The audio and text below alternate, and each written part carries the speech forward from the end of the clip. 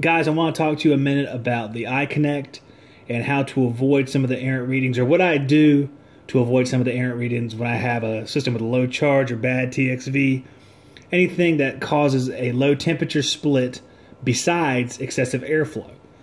Because when you have a low temperature split or enthalpy split, the iConnect will assume that you have an excessive airflow because you have such a low split. It's going to assume that there's a whole bunch of air moving through the system, causing that split to lower. Now, we all know that a low charge will have a low split as well because there's not enough refrigerant in the system. But what I do is this. I go over here, I go to measurements, and I see airflow and nominal tonnage, calculates estimated airflow, capacity, and dehumidification. So typically you have your estimated auto-calculated airflow that the iConnect will calculate for you.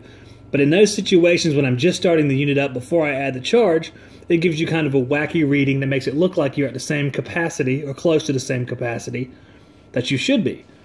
I had one that was 2.5 tons, it'd come out 2 tons, 2.1 tons, even with 3.5 pounds deficient charge. So what I do is I go to other, and when I have a 2.5 ton machine, I just go 1,000 because it's 400 CFM per ton. I'll type in my 1,000 and do that, blah, blah, blah. And then I'll submit. And of course, if we were hooked up, you'd see it. That way, it'll think there's 1,000 CFM. I'll go ahead and get a lot closer representation of what's going on. Now, that doesn't mean there is 1,000 CFM. I just wanted to give me a closer representation of what the BTU output is, the tonnage output. I was talking to a customer earlier. I could show him that it had 1.1 tons on this machine when I started it up, and it was a 2.5 ton. And by the time I was done, we were at 2.3 tons. So he was able to see the difference because I put those other numbers in there. And at the end, I could go ahead and use the auto-estimated information because it was right on target.